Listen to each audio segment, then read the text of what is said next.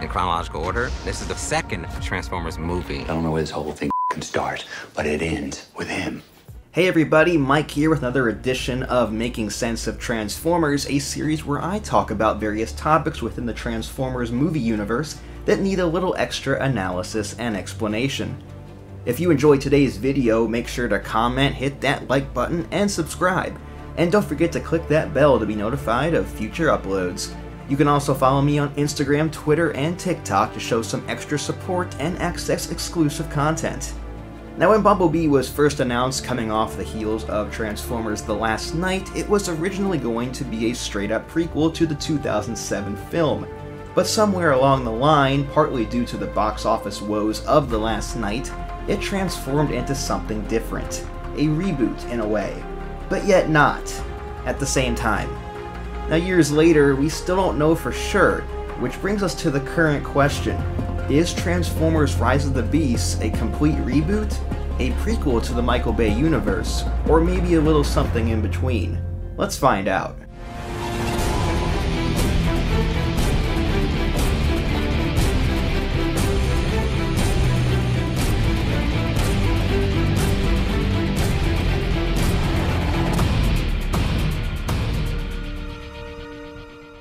Honestly, I was a bit hesitant to make this subject matter a Making Sense of Transformers video, because the ultimate conclusion I reach for this theory can very well be proven wrong in less than a month when Rise of the Beast hits theaters. But since this series is all about theories, whether right or wrong, I figured this was a good topic to tackle. 2017 was set to be a big year for Transformers fans. The last two live-action films had crossed $1 billion at the box office, and The Last Knight was set to be a monumental film for the franchise. Not only was it Michael Bay's last Transformers movie, but we would also see the return of familiar faces such as Barricade, Lennox, and Simmons. Even Tyrese Gibson was set to return as Epps until schedule conflicts got in the way. But as I discussed in a previous Making Sense of Transformers video, The Last Knight was a financial failure, making about $500 million less than the previous film Age of Extinction. With the Bumblebee prequel set to release in just a year's time, launching a bunch of spin-offs and sequels as part of a newly established cinematic universe, producers scrambled, disbanding a writer's room and removing Transformers 7 from the schedule, originally set to release in 2019. Bumblebee, however, had already started production, so it continued on, but with the rest of the cinematic universe seemingly cancelled, what was going to happen to this one? Would it launch a rebooted universe? Or would it still be considered a prequel as planned? Well, when the first teaser trailer was released in the summer of 2018, we seemingly got our answer as Bernie Mac's quote about a car picking its driver from the 2007 film played as a voiceover at the very beginning. So mystical bond between man and machine. But other fans weren't completely convinced, especially since Bumblebee was smaller and had a bit of a redesign. Simplified, but still keeping remnants of his Bayformer's face. Later, there were even more conflicting vibes, as people who attended a test screening of the film claimed there was a shot of Megatron inside Hoover Dam, seemingly lining it up to the 2007 film. However, this Megatron also had a different design, still keeping some elements of the 2007 version, but with a slightly more G1-like appearance, including a helmet, which would cause a bit of a continuity issue. Director Travis Knight later confirmed this was indeed a part of the film until it was later removed. He told Entertainment Weekly, "We caught a glimpse of Megatron outside the war room where the Sector 7 guys are wondering what they should do with these Decepticons. There were a couple of shots where we just caught a fleeting glimpse of a frozen Megatron in the background." He realized, though, that too much unexplained mythology might confuse or overwhelm the casual viewer, and he didn't want to pause the actual plot to give an adequate explanation. He wanted the movie to work for, quote, someone who didn't know anything about the Transformers, so they could sit and enjoy the film and wouldn't be bummed by those dense layers of mythology. You have to make choices in terms of what's more important for the movie. While other elements such as Sector 7, Hoover Dam, and a young Agent Seymour Simmons served as connecting tissue to the Bay films, one sequence was not included in the test screening, an opening battle on Cybertron featuring many famous Transformers in G1-styled appearances. Knight asked the producers if he could add it to the film just months before release, and they said yes, giving many fans the idea that yes, this is indeed a reboot. However, something interesting to note is that while it contained almost a complete roster of well-known Transformers, Megatron, the Decepticon leader, was surprisingly absent.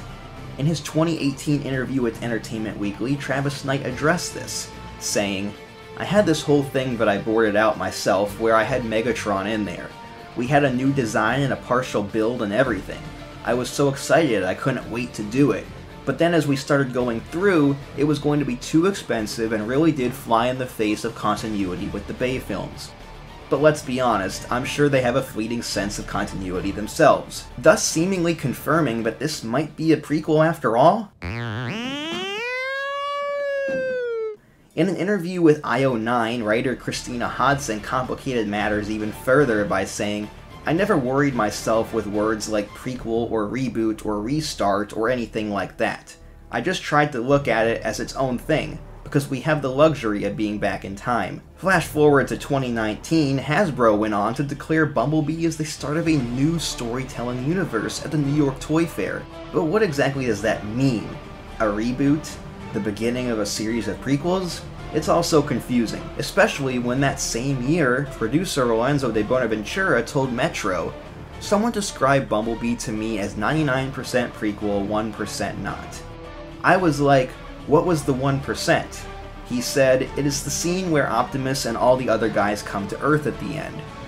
I was like, that doesn't contradict anything we've said before. Who is to say they haven't been around as robots in disguise since then? A couple years later, in 2021, it was revealed that the next live-action film would be a sequel to Bumblebee, set in the 90s. But with so many conflicting ideas of whether the series was now in prequel or reboot territory, many people were still questioning, what is this movie supposed to be? But things were quiet for a while, that is until earlier this year when Lorenzo de Bonaventura spoke to Collider and discussed the character arc of Optimus Prime. When we meet him in 2007, he's a particular person, if you would. In 1994, he's not the same person, he still has growth to do between 94 and 2007. And by the end of the movie, Optimus has become the guy that you recognized from the Bay movies, emotional. Then he seemed to confirm things even more in an interview with Total Film magazine, saying, "If you set it any time after Michael Bay's movies, you're forced into one reality. It's not easy to juggle the lore of the Bay movies, and then somehow insert this other piece into it. Eventually, if we're lucky enough to get there, we're going to be forced to marry them.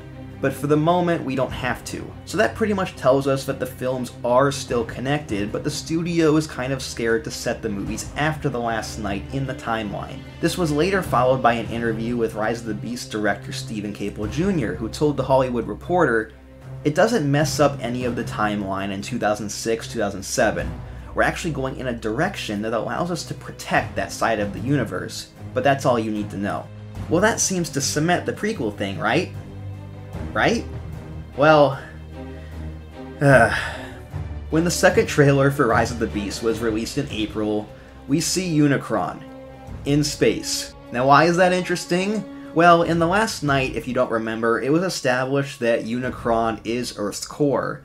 So, how can this possibly be connected? Now, everything up to what I've said in this video to this point comes straight from the people working on these films.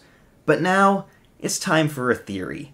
Judging by Optimus Primal's line about this being the greatest threat Optimus Prime has ever faced from his past or future, we can assume that some type of time travel shenanigans factors into this movie. Now let's combine that information with what we're told in these bio cards posted by the official Transformers social media pages. On Rhinox's card, we're also given a piece of information about time. It says his ultimate purpose is being fiercely loyal and constantly wary of those who would do the Maximals harm, whether they be from either the past or future. Unicron's card also calls him the most omnipotent force in the multiverse, and that he's sending the Terracons to retrieve a key that has the power to create a portal in space and time. It's also worth mentioning that there is even an ongoing fan theory that Scourge is actually Optimus Prime from the Michael Bay universe after being corrupted by Unicron, considering they have similar helmet designs and they both transform into Peterbilt trucks. While that seems a little far-fetched and potentially too interesting for them to ever think about pulling off, it would be a cool twist, but I do have my doubts. There are really only two ways this film could ever connect to the Bayverse. It either must be revealed that this is an alternate universe parallel to the Bay films caused by time travel, especially since the Autobots were unaware that Unicron was inside Earth in The Last Night.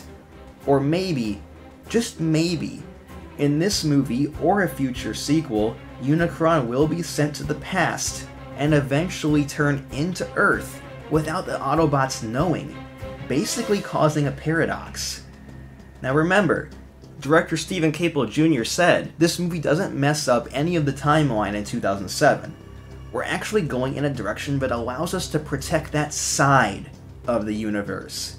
But that's all you need to know, meaning an actual explanation could end up leading to spoilers. Or it's just going to be a reboot. I guess we'll find out soon enough. To check out my previous episodes of this series, head over to the Making Sense of Transformers playlist on my channel, and make sure to hit that like button and subscribe for more Transformers related content. Signing out, I'm Mike. See you next time.